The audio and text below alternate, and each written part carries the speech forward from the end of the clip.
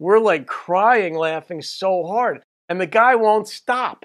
He won't stop getting them to sing. And as they're singing louder and louder, we're laughing harder and harder because it was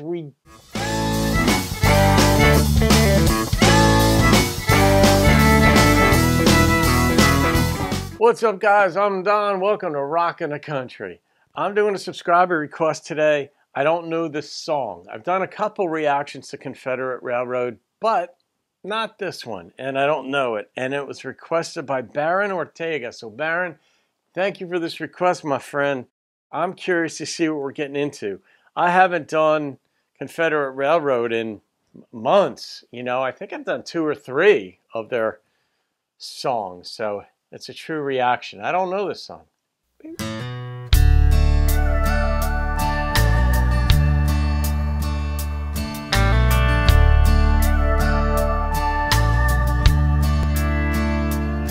It was a hot Sunday morning, the middle of July.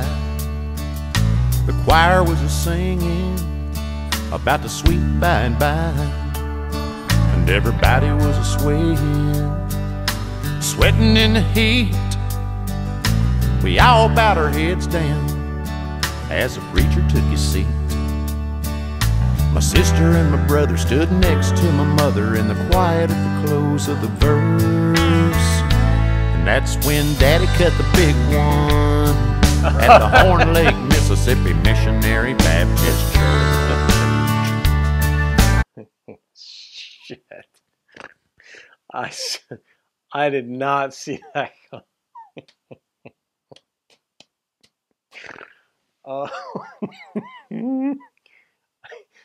They still have another minute and I got another minute and a half to develop this high edge theme. My sister rolled her eyes back, my brother bit his lip, my cousin just behind us, I would have lost it, whispered, "Hey, who let it rip?" I stuck my face in my shirt sleeve, I stared down at my shoes. Lord, you could hear a pin drop as we stood there in the pew. Literally. Heads were a-turning, eyes were a-burning. Mama stuck her nose in her purse after Daddy cut the big one. That's messed up, at the Horn Lake, Mississippi Missionary Baptist Church. He cut the big one. It was a stinker. Oh, man. Then he broke the silence with a snicker. And us kids started laughing till I thought we was all gonna burst after Daddy cut the big one at the Horn Lake, Mississippi Missionary Baptist Church. He said the devil made me do it. Mama said it was the liver worst. That's why Daddy cut the big one at the Horn Lake, Mississippi Missionary Baptist Church.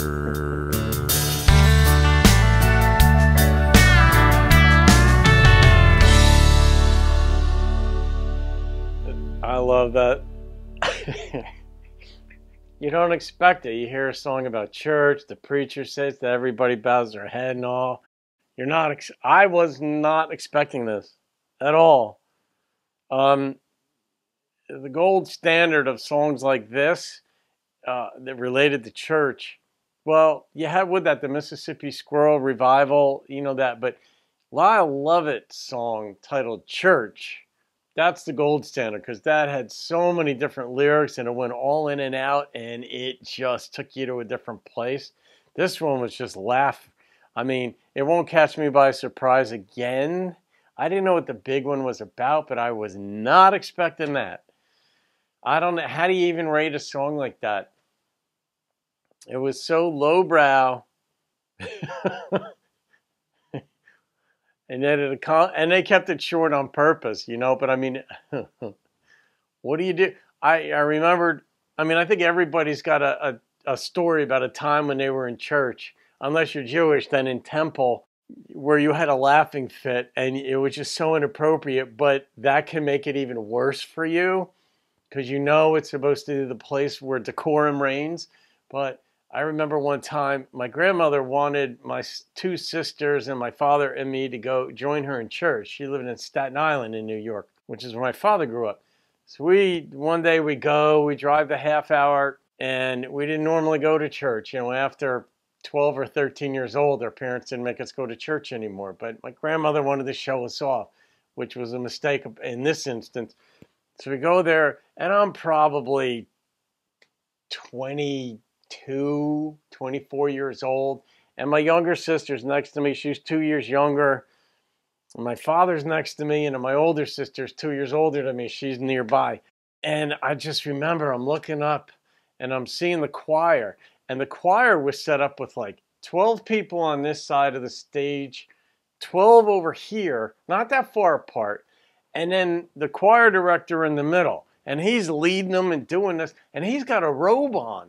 And the dude, he's up, and he's like going like this to this side of the choir, and then over here to these. And then at one point, he's going like this, like this, like this, with his back to us.